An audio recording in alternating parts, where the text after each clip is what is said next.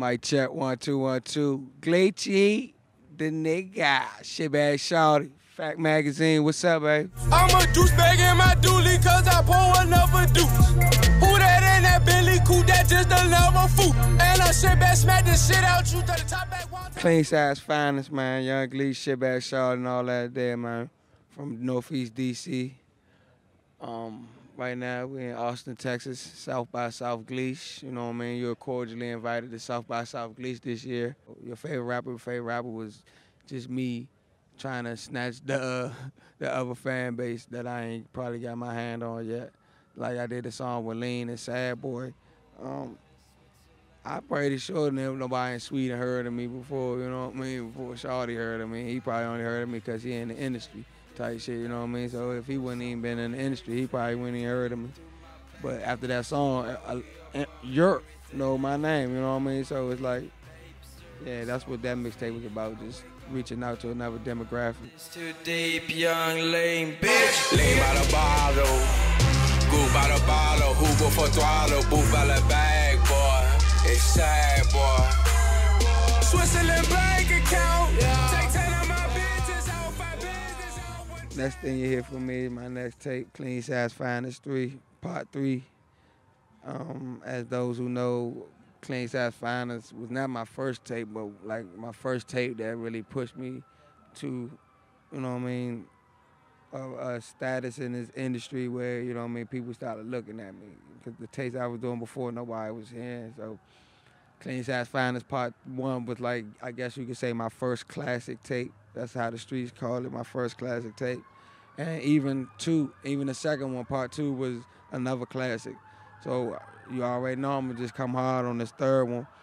Already dropped the song Water. Everybody been going hard on that Water joint, so I killed that shit like last month. I got some water.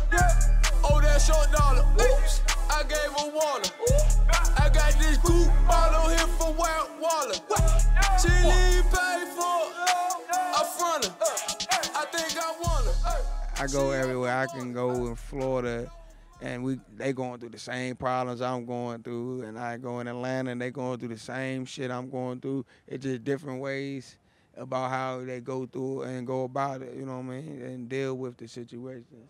But as far as it's life, man, because for real, I wouldn't fuck with no Russian nigga, just like I wouldn't fuck with no Jamaican nigga, or no Chinese nigga, or no motherfucker Ku Klux Klan nigga, or none of them motherfuckers. Them motherfuckers will fuck you up just like the next man will fuck you up, man. You know what I mean? I don't sleep on no man. You know what I mean? So, DC, well, as far as motherfuckers, I guess the question was, what do y'all need to know about the real DC? It ain't just the White House. That's what y'all need to know, straight up. It ain't just the White House, basically, bottom line.